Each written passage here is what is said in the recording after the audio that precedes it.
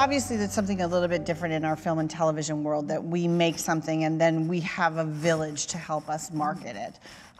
You know, clearly you have publishers and you have editors to help you do that. But do you feel like a huge responsibility to do some of that marketing yourself? I have a huge amount of respect for the people I know who self-publish. Right. Because when you self-publish, you have to do it all yourself. One of the things that I love about Harlequin is because they're known, and all of my books are purple or whatever, that people will go into Walmart or Chapters or the drugstore and they know to look for them. So I feel you know, lucky that I write for a brand that's well known, because I do know a lot of self-published authors who are very successful, but they have to be their own marketing team. They have to do all that themselves. Stefanie? Yes, it is. You do some self-publishing. I'm just getting into it now. So yeah, I have done 30+ books in the traditional space and am now starting to move into the hybrid model, which is where I'm continuing to do traditionally published books and also self-publishing. And it is kind of like starting from scratch in a way, because you have to think about every person at the publisher that touched your book. You are now that person, and you have to understand what that job is. And it's a lot to learn, but at the same time, the creative freedom is just amazing. And knowing that I can write whatever it is that I want to write and find an audience for that, I think is really inspiring. And especially being someone who writes books set in Australia, that hasn't always been the easiest thing for me to publish in the US. I've had books rejected because of the location. And so now that I can put those books out myself and have a bit of control over it, it's really exciting, and I need that motivation when I'm trying to figure out how to do a newsletter automation and I want to beat my head against a wall. Now, what about audiobooks? Has any of your novels transposed to audiobooks? I'm laughing. I had a book that was part of a larger series for Harlequin, and I knew in my head that the series was set in Texas. But when it got turned into an audiobook, and I heard my characters with this really heavy Southern accent, it was just really weird to listen to my book and to hear that really. I mean, I used to live in the Southern United States. I'm used to the accent, but I didn't hear my characters that way. So they had the really heavy Southern drawl. That was fun. So if you look at my audiobook, you can go listen for the accent. I'm in on that for sure. Sorry, what's the name of that book? Standing Fast. Standing Fast. Excellent. Well, Stefanie, if there was one particular novel that you had that could be adapted into a film, let's put the budget at $30 million. Why not? It's never been there before, but sure, let's go there now and say, who would you cast in one of your novels that are being adapted? Well, I have a book coming out next year, which has, I'm sorry, it has a dog in it. It's a $30 million picture. We can cast dogs all day long. It's called The Dachshund Wears Prada. Oh, beautiful. And it is basically what would happen if The Devil Wears Prada, if Miranda Priestley was a dog. Right. And so it has a hero that's a very reclusive billionaire, and a heroine that is a social media guru who has just gone viral for all the wrong reasons. And she ends up being his dog sitter and having to take the dog to the pet psychic appointments and the fancy dog salon. I would put Chris Hemsworth in because I'm Australian and I feel like I'd be a traitor to my country if I didn't say that. You would be a traitor to your country. Yes. And all womankind. And it's a gift for everyone. Yes, it is a gift for everyone, correct. And for the heroine, I think, was it Lily Collins that was in Emily in Paris? Yes, that was She has that carefree, young vibe. I find her really engaging to watch, and I think that they would be a lot of fun together. Paula and I have actually just collaborated on a movie that was based on John Denver's Take Me Home, Country Roads, and it's Country Roads Christmas. And that also was, we're working with a network out of the US, and it's launching in 2022. Do you want to talk a little bit about that script? Because it was a really interesting journey to adapt that script. That was fun. That was really fun working with you on that story. Well, because Beth wanted it to be multi-generational, which I love, because it's you have to have you don't have to have the young people, I guess, but in romance, it's usually, everybody's 29, right? I mean, we do have some conventions. So there's that, but then also the father, who's the old country singer, and I love writing lyrics. I write a lot of music and lyrics too, so for me, that's so fun to add in all that extra stuff, and particularly country music is, I find, really dovetails with romance, because it's the heartbreak, it's yeah, what you were saying, just it all comes from the heart. And so to have those two generations coming together in the family, and it's Christmas, and then that country road song that everybody knows, I feel like we had a responsibility to make it a story that really feels satisfying by the end of it, that you want that character to be driving home, take me home, country roads. Like you got to earn that, you know? So I felt like we did. I'm excited to see it. We did a great job, I think, on it. And I think what's you know, again, the multi-generational stuff on it. But I feel that, yeah, that we have a challenge too when we're doing that, is again, you have that now you have like different levels of characters to service. So if there was one of the books that you've written that you felt would adapt to the screen the best, what story would you like to see producers hear about or think about? My biggest challenge is I really like the big set pieces where things blow up and things catch fire. So that's the problem. I make this little, like, everyone's in the small town, and then suddenly I put the helicopter chase. So well, you know, I want to say nicely, that's not a challenge for us, though. No, you can do the helicopter chase. You can do that stuff now. And we've actually been working with a network in the US, and they have been letting us push our boundaries as well and do much more action. And these were original concepts. They were not adaptations.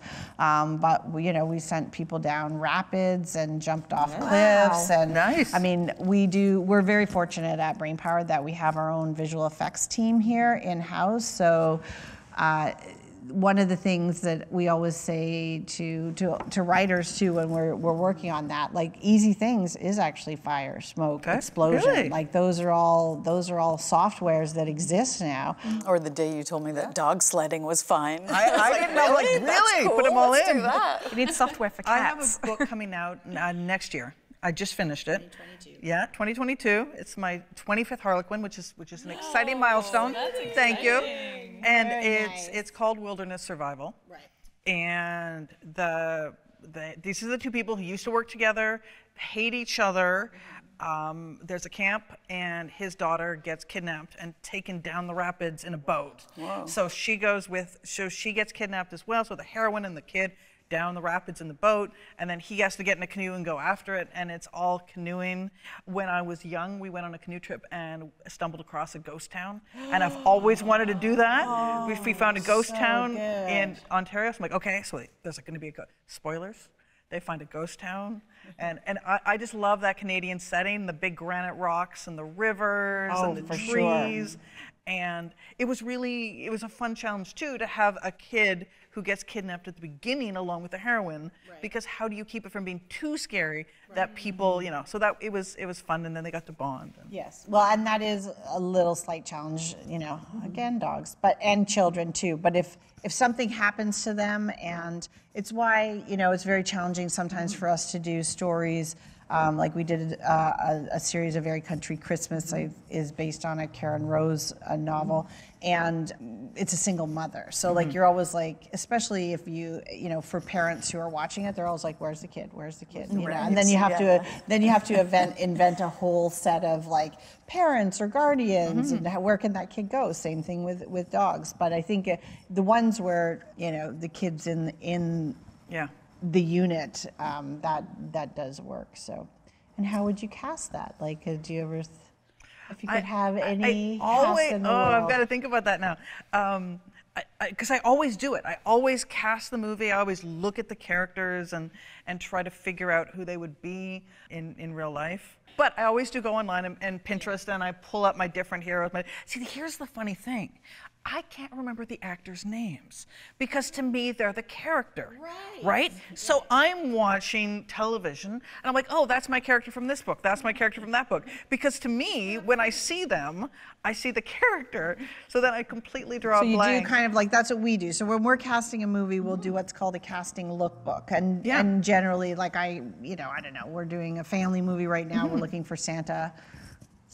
Richard Gere's on the list for Santa. Like, it's never going to happen. But anyways, it's just kind of that sort of, if you could cast anyone in the world. So, but you're right. So you kind of put together your own casting lookbook. Yeah, and all the, but the problem is then I completely draw a blank. I say on like the actors' real names. Right. Because I'm too busy thinking, and that's even when I'm watching television and I see a minor character and I'm like, IMDb, who is that person? Pull up their picture, I put them in my cast. I build my lookbooks. So you are using a real visual tool for you to write with. Very visual. And I was saying earlier, like I have to see the movie in my mind. I have to watch it before I write it, just watch it in my mind. And sometimes I feel like, when you're on an airplane and you're watching somebody else's movie, it's like that. I can see it, but I can't figure out what's going on. So I have to try to guess what's happening. Do you see your own movies when you're writing them? Not really, even though I do think of myself as a visual person, but I really start with You write. I just write and write and write and write. Yeah, because I've seen some of Paula's internal workings, and sorry about that. No, I really appreciate it because it's just for us on the producing side of things, and like how is it going to now move through the evolution and the pieces that it needs to do to become a movie. I think it's super important, and it's always been helpful to see a lot of writers write in a program called Final Draft. That's a software that a lot of screenwriters use, and I think it allows also to put the act points in and really figure out where the conflict's going to hit, and because there is a bit of an ebb and flow. There's guides that you can use.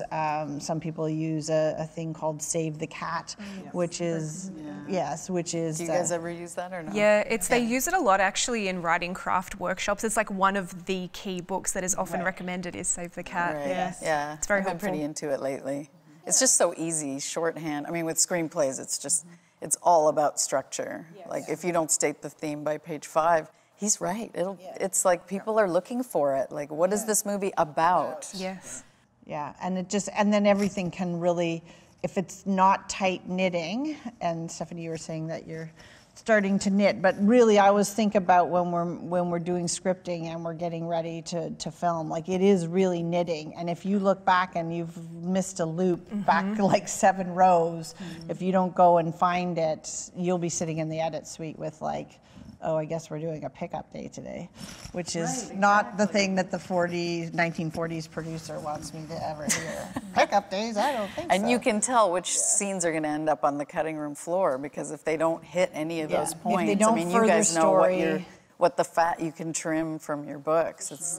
It's even more, I don't want to say more important, but it's more, the consequences are you've paid for this scene that is really just wasting everyone's time. But I think, your editors help you with that as well. You have to write to a specific format, especially on the print publishing side of things. Yeah, I have a beef to settle with someone I will not name on the internet who went and said the difference between filmmaking and books is filmmaking, everything has to fit and have a purpose. And in books, you can just go off on wild tangents for no purpose. And I'm like, no. That's what I love about the job is seeing everything fit. On those final drafts, you're like, so that he drinks from a mug in page 2 so that the mug can break on page 100, and then she hands him a mug, the final scene, like that to me is magic, right? Absolutely. Fitting it all in together. That whoever is beefing it up really doesn't understand some rudimentary things about storytelling, especially in this world that we live in now. I grew up in a world where there was limited channels. There was, to actually watch something, you had to physically buy something, DVD or something. And that's, when we have the generations coming up behind us who are just can flip to anything at a whim. Like if you don't it's not just hooking them in, it's just the journey that, whether it's to read a book or to sit down passively and watch a full movie, there has to be purpose. And heart, as you said. Because if those two things aren't there, why would you continue to read past the 20th page, and why would you continue to watch past the 9th minute? Well, and to your point about people saying how easy romance is, it's like, okay, I'd like to see you plot out a love story. I mean, it's hard, those emotional arcs, you have to get inside that person's head, and if the reader isn't feeling it, or the viewer, it's like, when a scene is falling flat, and you gotta dig deeper and pull something out, even though it's just romance. It's not gonna be a satisfying story if you don't see how she came to love him by the end of it, and all those little subtle turning points along the way. You look at a specific scene, well, what is this about? Okay, they had to get from A to B, but during that scene, she has to see something in him that pulls from her history, and then you see it, and the reader sees it, and that's where the magic happens, I think. Like what you said earlier about it being earned. Like they have to earn that moment. You see it.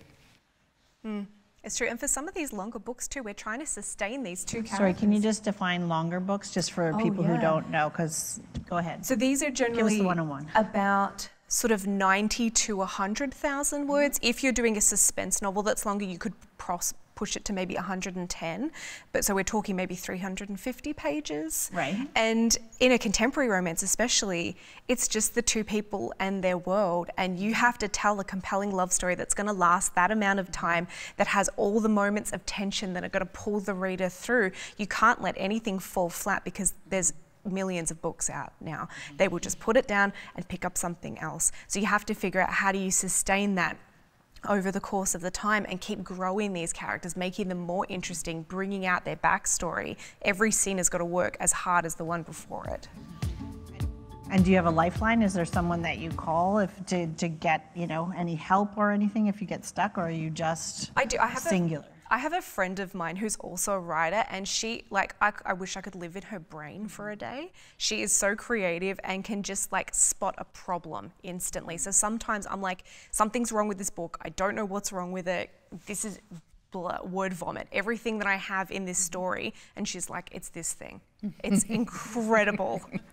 But I think we can't, we get so close to our own work that it's really hard. I can do it for other people, but I can't do it for myself all the time.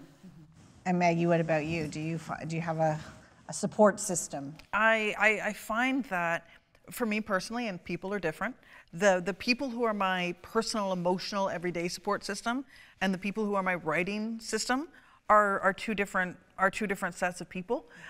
Working on series with other Harlequin writers has been wonderful, because I know them and I can just throw out something on email and get a response.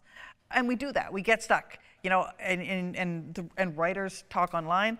Also, on Twitter, I have befriended a lot of authors. And if I'm like, okay, I'm stuck on a plot point, and you throw it out, and just having people to bounce back with, even if they bounce back with the wrong ideas, at least it opens the dialogue, and you start that. Wrong ideas are fine. I think one of the mistakes that some people make, it depends on who your family is, depends on who your parents, your partner, whatever, but a lot of people can't go to their romantic partner or their mom or their grandma. Someone I love very deeply just told me yesterday, she said, I wanted to read your books, but I can't, because it's just too much you, and I get too emotionally.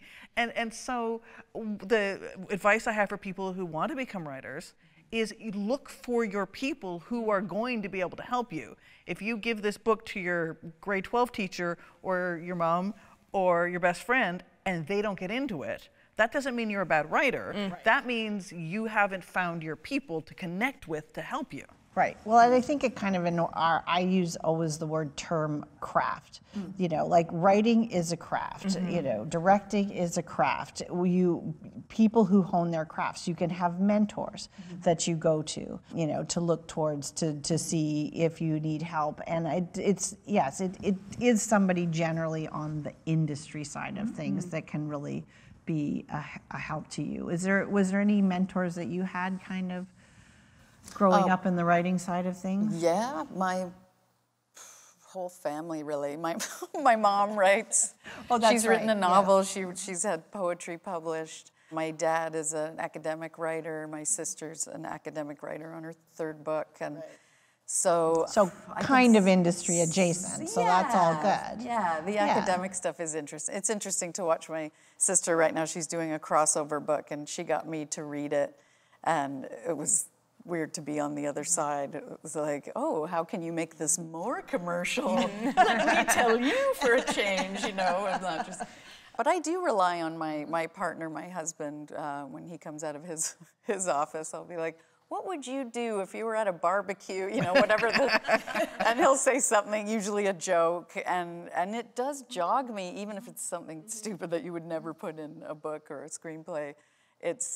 For me, it's just the bouncing. I mean, that's why I like directing too, because it's coordination and cooperation and working with people. And so like with brain power stuff, I can just call you or Nancy. and it'll start with like, I really want to kill off the mother character. Can I do that? And then I'm always good to kill characters. You're Again, pretty good the that producer way. side of me. Yeah. It's when I'm creating one that I'm like, are they going to go for this? Maybe that's too much casting now. But I have an editor who just moved to Prague, but we have 2 intersections in the day that we can talk, and she's my go-to for everything else. So yeah, I bounce and bounce a lot. I find I'll get stuck 100 times a day if I can't just say something out loud.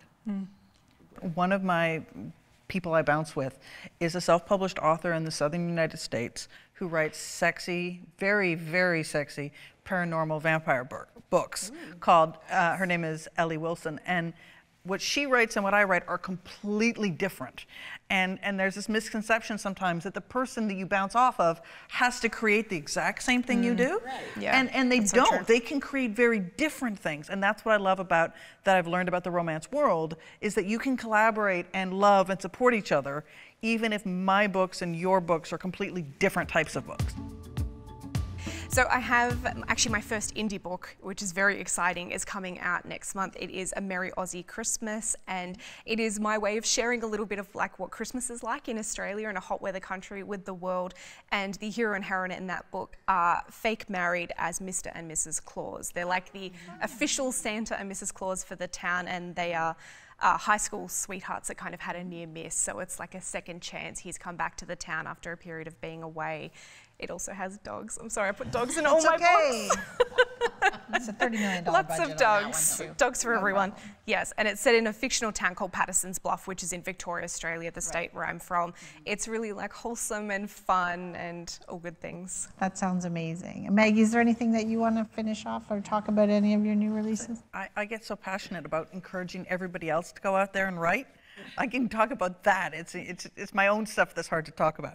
So I will cheat and say that that the Love Inspired Suspense have been doing these canine series where it's all about this group of canines. And the one that came out this year, Christmas Canine Protectors, 2021, is set in Alaska. And the one that I'm supposed to be writing when I go back home tonight is set in the Rocky Mountains. Exciting. And in different books, I write different numbers in the series. So that's really fun because you have like these plots that go all the way through, and then you get to work with other authors. Paula, we have lots of work to do. We do. On our Christmas 2022 season. Last year, what happened is that we had, obviously in the times of COVID, 2020 going into 2021, a lot of the buyers didn't really quite know what they were doing on the Christmas side of things. So they all sort of said to us, no, we have enough. And then at the end of the season, so we packed away the wreaths at, right after we did Country Roads Christmas, and so that was early July, very early for us. We packed them all away, and then by mid-August, our buyers were like, "We need more Christmas. What do you have?" And we were like, "What? What?" So now it's very challenging for people to make decisions. Had been challenging in COVID times for people to make decisions. So, but yeah, it's Although you pivoted pretty quickly on that dancing script. I feel like it's awesome as a Christmas script. I I know, as we do. We can do it. And we've done that with book adaptations. Sometimes we've taken what's called a non-seasonal one. Actually, I believe, you know, the Christmas Wedding Planners was a 1993 novel that was non-seasonal. That was just a date book, and then we Christmasified it. And conversely, we've also taken Christmas novels and done it as more non-seasonal. But well, the great thing about Christmas is that there's always the ticking clock. Yeah. It's December and it's going to end. I mean, maybe it'll end on New Year's, but it's like you've got that month in there, and so it's just a built-in screenplay structure, really. Yes, it's very good, very good. Yeah, so we'll be working on Christmas 2022 and our selling season there. Thank you guys so much for coming out and sharing about your journeys and trials and tribulations. And it feels, you know, as Nancy and I have always said that there just seems to be such a kindred spirit between the two worlds. And we're just really hoping to build some stronger bridges, because there's no reason why this kind of dialogue shouldn't be happening constantly. I think it will help authors get their work more in front of different producers, not just us. And then I also conversely think that screenwriters, it's good for us to really understand how the things that we're adapting, where they came from, and what the work is behind it, and how similar it really is. Romance on the table. That's what we are. Excellent. Thank you guys very much. Thank you so much. It was really fun. It was fun.